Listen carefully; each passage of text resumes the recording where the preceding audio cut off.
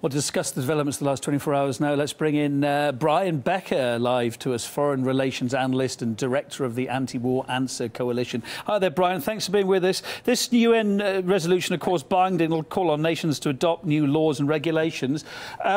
What will these be, do you think? When are we going to see the start of it?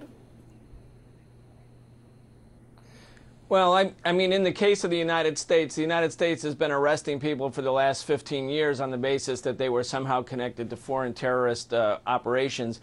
Many of them were just set up by the FBI so that they could have big press conferences. I think the resolution actually will be quite meaningless, at least in terms of understanding what's the cause of the rise of Islamic extremism or Islamic State, so-called Islamic State in Syria.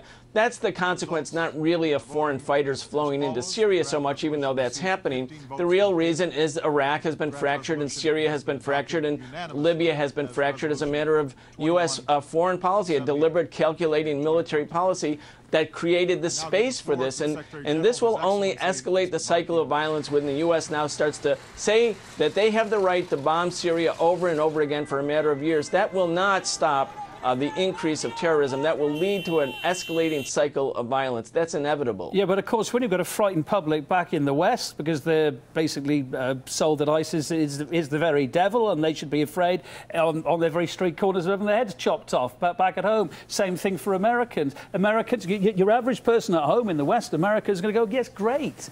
They're doing something about it. I mean, you can't knock that, can you?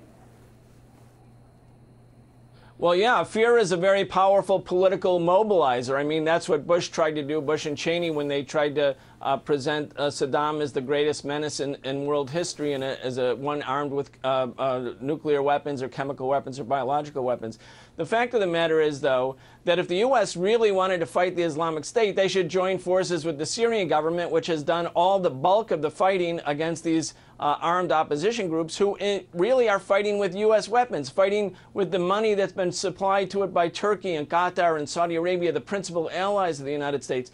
So if the United States was genuine about stopping terrorism in Syria, they should take up the Syrian government's offer and offer a united front. But they won't do that because the real goal still is to overthrow the independent nationalist Assad government in Damascus. At the moment, this draft resolution doesn't give any mandate for military force. Where do you think Britain's going to go on it come Friday?